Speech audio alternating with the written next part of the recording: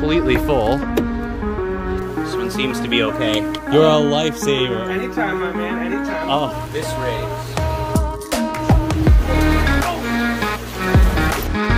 We are in the middle of acclimating and I lose power again. I mean, I'm assuming this one's alive.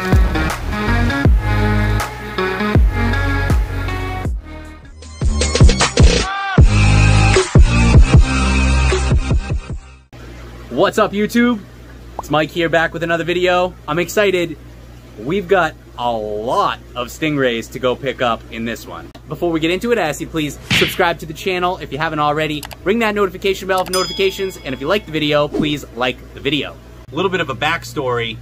Rod from Predatory Fins hit me up about a week ago and said, hey man, would you happen to have a little bit of room for some stingrays? Now, you guys know me, I'll make room. I can always make room for some stingrays. However, this is a lot of stingrays. But let's go pick them up.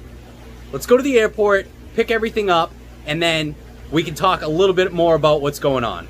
So all I'm bringing to the airport is these dollies because a couple of these boxes, or maybe like 3 or 4 of these boxes, are huge. And I don't know if I'm gonna be able to like move them around easily myself. So I'm hoping that these in some way will help me. I don't have anyone to come to the airport with me. It's early in the morning on a Friday. We just had a bad storm that lasted a couple days, and a lot of people had to take time off of work, so they can't take time off of work today like I am. So I am by myself, and I am hoping that I can load these boxes into the truck alone, but we will see.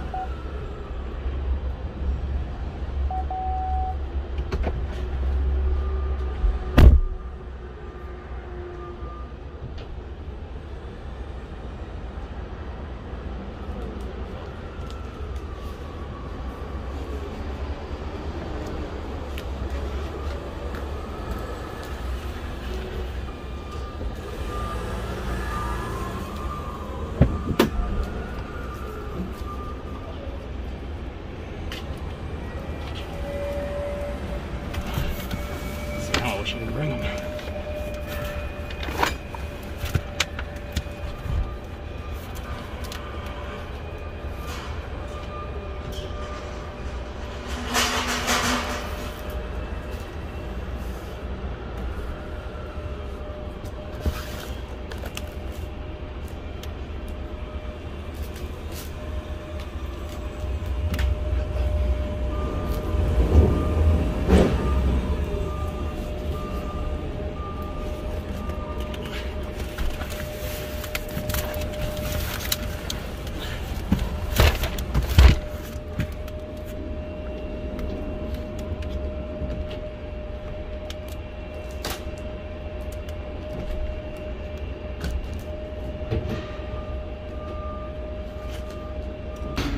Well, I got him, but barely. The truck is completely full to the brim. And let me tell you, this one right here, if I was any less of a man, I would never have been able to get this thing on the truck. This is absolutely ridiculous, but we got it done. Let's get out of here. All right, we're back at the house. Everything is here safely. So I'm waiting on my help, but I'm gonna start getting some of these smaller ones out. Definitely gonna leave the bigger ones until help arrives.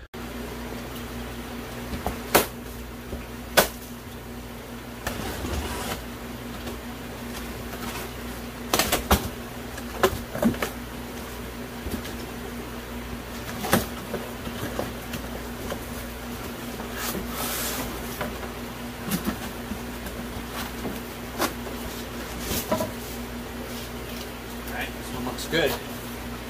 It's alive and kicking.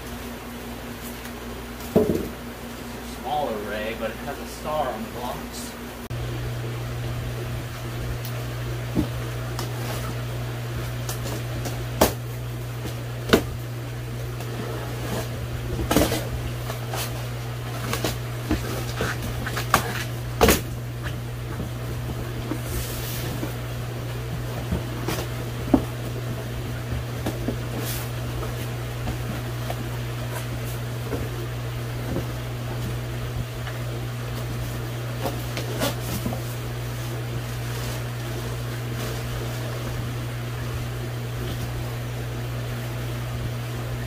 Good.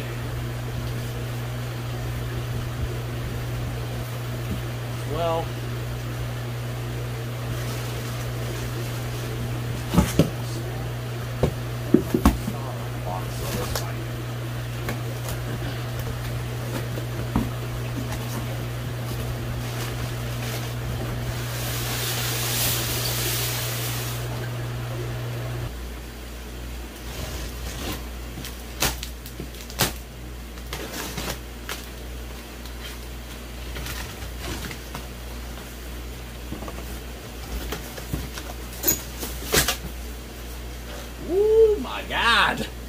oh my God. Oh my God. I'm gonna put her in the 600. Easy enough.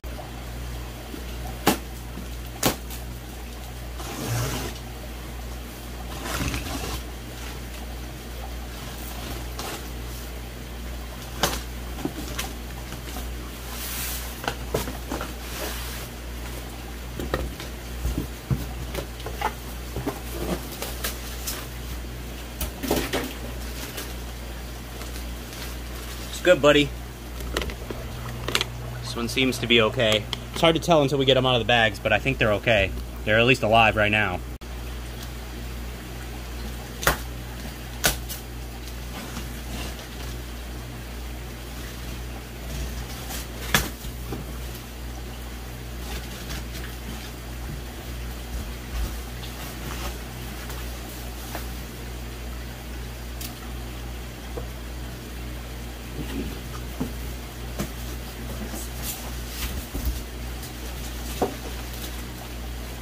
Kind of large. This one's large. I'm gonna put it in the 1100. It's bigger than I expected, so I don't think I can put it in here.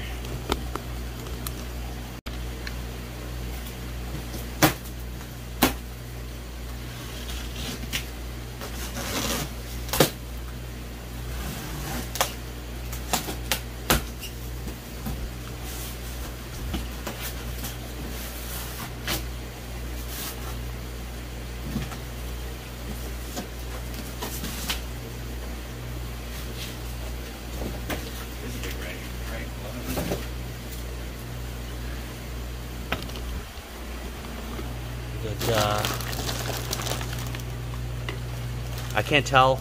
I mean, I'm assuming this one's alive. I can't tell through the bag. It's good size, so we're gonna acclimate to the 1100. It's all the same water, but I'm gonna put it in the 1100. This one actually has a lot of water in the box, so I think I'm just gonna float them. Although that's a bad idea too. I might just, let's see, I'll see, I don't know how I'm gonna do it. Caleb, you're a lifesaver. Anytime, my man, anytime, I'm close. Much appreciated. My buddy Caleb came to help me out with this huge task of acclimating these rays. I would never be able to get these big boxes down here without you, dude. So anytime, man, anytime. You know, I'm just a little while away. I appreciate it. All right, so we're gonna start getting some of the bigger ones in.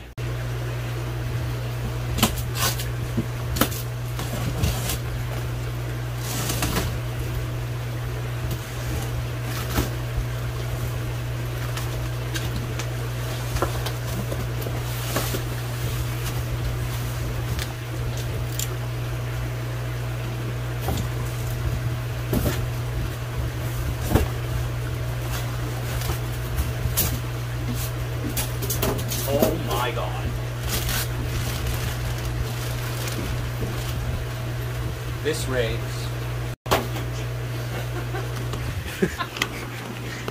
huge.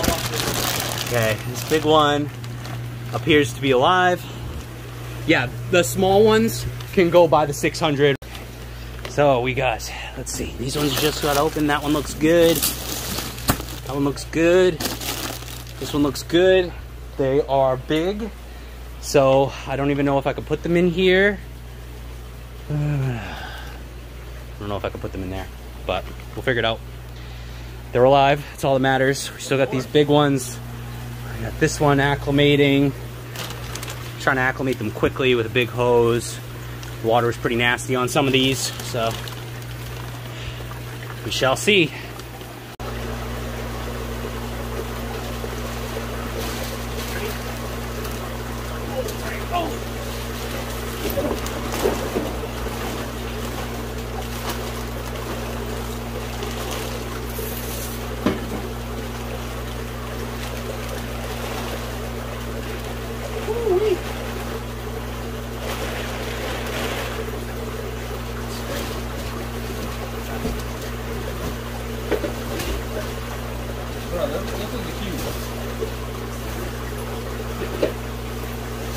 Yeah, are they as big as the Motoro?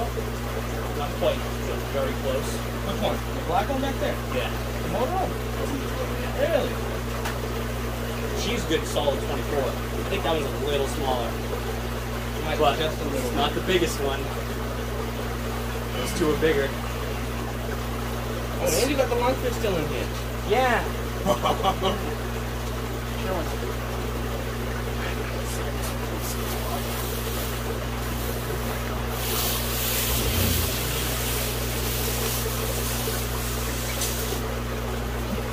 Traction. Person. I just saw the one other person bag. I'm sure there's others, but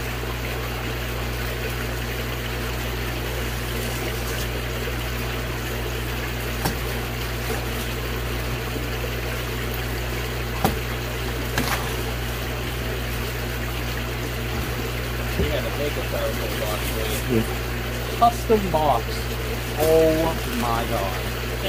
Oh, that's a blanket. The magic carpet. Yeah, is it sure that's a ring? Nope. Oh my god.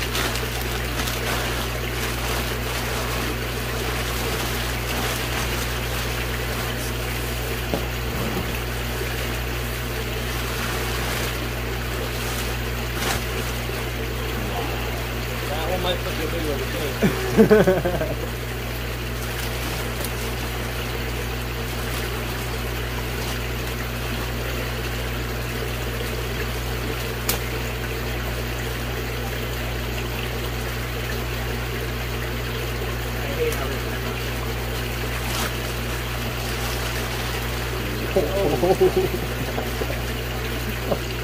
Well, it's alive, dude. Stinks though.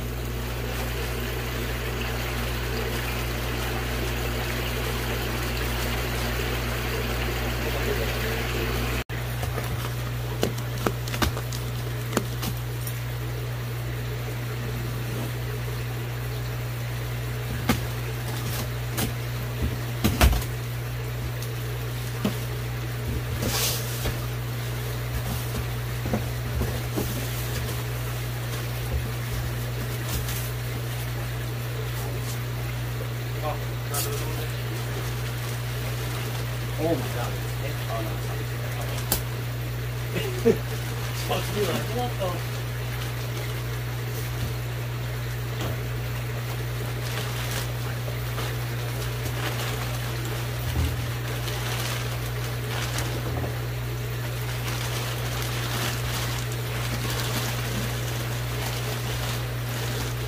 Oh man.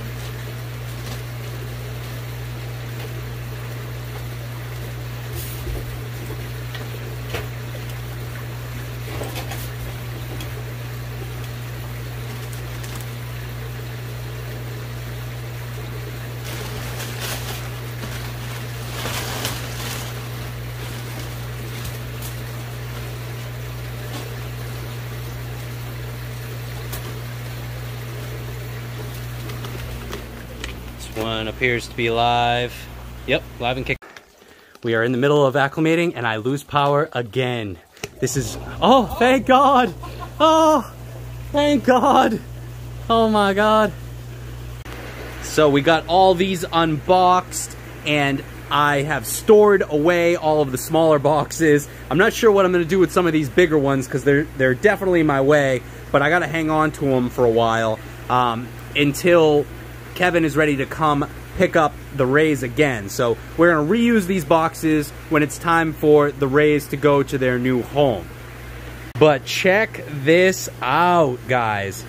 These rays are absolutely massive. So this is the 1500. Obviously, if you guys are familiar with the channel, what I did was I put the 4 biggest rays into the 1500, so into the biggest tank, basically. And this is also a breeding group of 4. From what Kevin told me. So it's 3 females and 1 male that I believe he had all together as a group, and he's been breeding for a while. I think the oldest is, well, I'm not sure how old the oldest is, but the biggest is 5 years old, he was saying, and she is just absolutely insane. She is beautiful. What a dream fish. I can actually only hope that my hybrid, this one was mine, I've had this one, but this is actually from the center from Stingray Biology. I can only hope that she eventually gets to not only that size, but hopefully she becomes a breeder someday as well. But you can kind of see the quality of these rays, and you can see the quality of the hybrid that I got from Kevin a couple years back. And it's just amazing to see their size, and especially with this just being a 5-year-old ray, that is a 30-inch disc ray. That is over a 2-foot disc ray. So that is just absolutely amazing how big these rays really are. And the tank, it's very deceiving when they get, especially as they get further away, it's really deceiving to see, to really tell how big they are. So they look amazing. They've been doing really well. They are skinny, but they're skinny because he had to purge them for a long time. So purging is basically where you don't feed the rays before shipping. The last thing you want to do is feed any animal before you have to move it, because it's going to urinate or go to the bathroom in any way in the bag. So you don't want them to have a full belly. And with a ray this size, you really need to purge them for a long time. Kevin explained this in one of his videos, that rays have very long intestines, so food can stay in their systems for a long time. So he had to purge them without food for over a week, so they're very skinny, and I'm working on fattening them up, back up, I should say. They are all eating. Every single ray is eating, and I will show you guys, obviously, the others, but I wanted to really show you guys this because it's just amazing to see. Obviously a little cramped, but it could be worse. And it is just temporary. I'm trying to obviously help them out. Now over to the 600. I put, I believe, 3 of the rays in here that he sent. So this one, which is absolutely insane, this is a male, and he was already chewed up like this when he came in. I assume that Kevin has been keeping him with a bunch of other rays, so he's getting a little beat up, but actually he's been healing up in here. I haven't seen any aggression from him. It looks like he's hungry from what I'm seeing. He looks very hungry, which is great. And then we've got this big female. She is beautiful, and don't ask me what type of rays these are. From what I can see, they look like mostly hybrids. I think they're all different types of hybrids, but I'm not positive. I'm sure Kevin knows exactly what they are, but I don't. I'm no ray expert. So this female and then this other male also were his. I put some of the smaller ones into the 600 because it kind of made sense. And yeah, they've been doing great. Again, all 3 of them are eating as well. And last but not least, I put the other 5 stingrays into the 1100, and these are kind of like medium-sized rays. I would say anywhere from 12 to 18 inch. I think they're all over 12-inch disc. They're probably all closer to 18-inch disc. A lot of males I noticed. I think out of the 5 in here, only 2 are females, and there's 3 males. I can't really remember, but I'm looking right now. That's a female, male, male, And I can't tell on these two. Let's see what we got back here. That's actually might be a female as well.